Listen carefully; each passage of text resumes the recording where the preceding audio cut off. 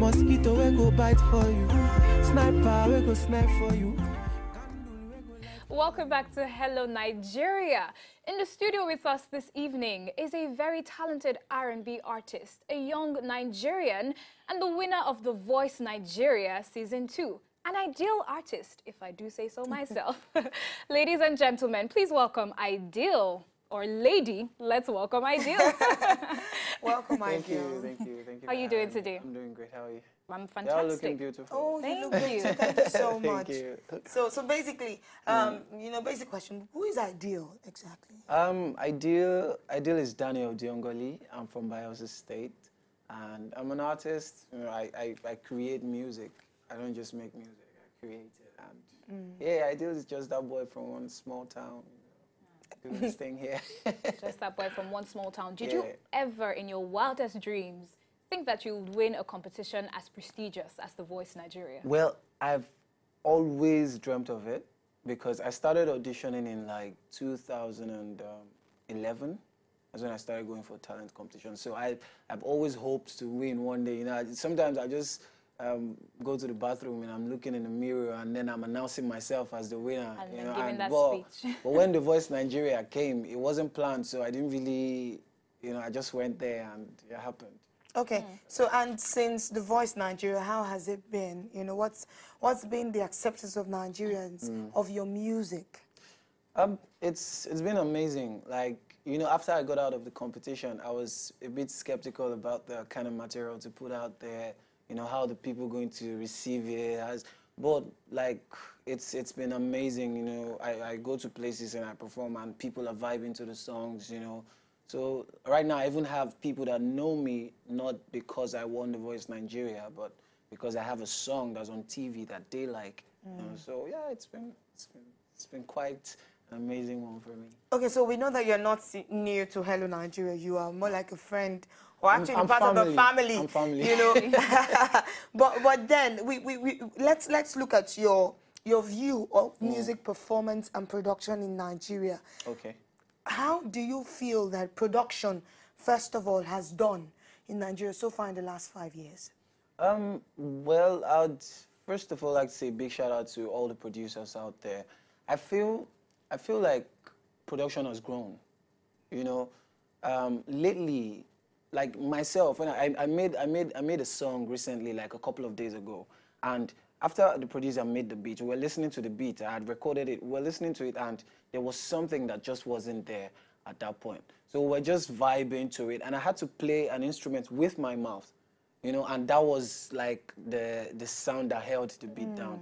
So lately, like, producers have been putting more live instrumentation to their beats, other than the way it was like a couple of years ago that they just do everything digital and like just press the mouse and just put it there.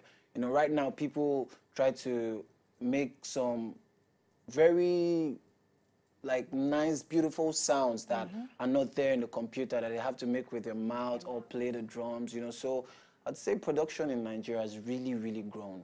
You know, right now it can compete with, you know, the international industry. The international market. Yeah. Okay. So still on that, concerning performance, for example, a lot of the time people have complained of Nigerian artists not being able to do live performances adequately, you know, and even correctly. Sometimes they do it and they get it like right. Sometimes they go like, they didn't feel that there was synergy in, you know, the influence or infusion of this instrument on stage.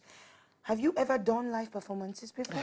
Come on, like all through, like even before The Voice Nigeria, I used to sing with just backing tracks. Okay, you so know, outside The Voice? Yeah, I have. Like I was even earlier today, you know, I had an event. So on our way back from the event, I was even talking to Helen, my manager that took me there. You know, I was talking to her and I was telling her that, you know, I miss performing live. Like funny, I didn't even know this was what we're discussing about, but I was telling her that I miss performing live. Like, I don't enjoy it when I go to a show and then I have to say, DJ Oya, slam the tune, you know, and then I just lip sync to it. I prefer to sing. That's how I feel it.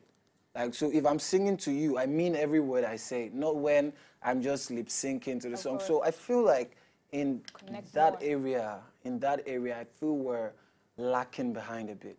You know, because not too many Nigerian artists, it's like, say 3 out of 10, you know, could come out boldly and say they want to do live. You know, and I think that's one thing with we as artists, you know, we need to work on, and also you know, these show promoters, the people that plan these events, they should try to make those things available and make that space for people to express themselves. You know, yeah, I think you actually made mention of something like that earlier today. Oh my goodness. We are so in sync, and I'm so glad that you are comfortable with performing live, because you definitely are performing live before you leave. Of course. This show so tonight. Amazing.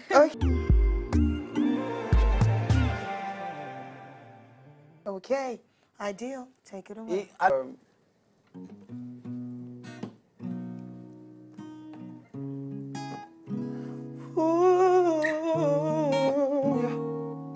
Yeah.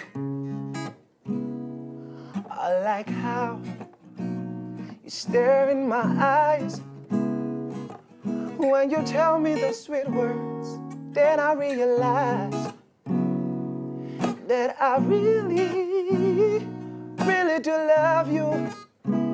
'Cause when you walk out that door, baby, I really do miss you. Tell me when you're coming back home, to tell me that you love me. Tell me once again, tell me that you love me, 'cause I really do. Tell me when you're coming back home. Ooh, I love the way you put on that dress, where you look at me and you smile. I love it when you pop up your collar, where you look at me and you smile. Yeah. The lady in the red dress, sitting on the red couch, and she touching her body. Yeah. I like to make sweet love to you. Ooh, baby. Said I like to make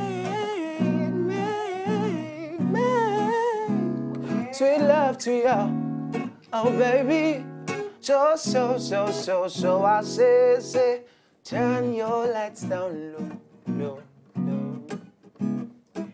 And unfold your window curtains, and let your moon come shining in. Wow. Into our lives again, saying, ooh, it's been a long time, baby. I've got this message for you, girl. And it feels like I was never on time. Still I wanna get through to you, girl. Baby,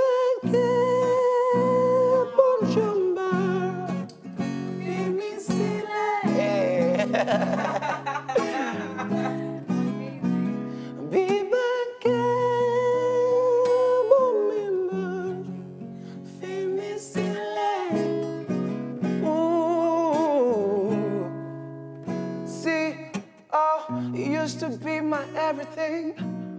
You treated me like I was a king. What spell did you cast on me? Or was it just make-believe? You said, boy, never be afraid of ever loving me. But those words I hung on to, oh, damn, I was a fool. You became my bad habit, giving up appearances. That was crazy. To enjoy more of these our Ogbonge videos when you just watch, press this button to subscribe on top of our YouTube page. You go love her.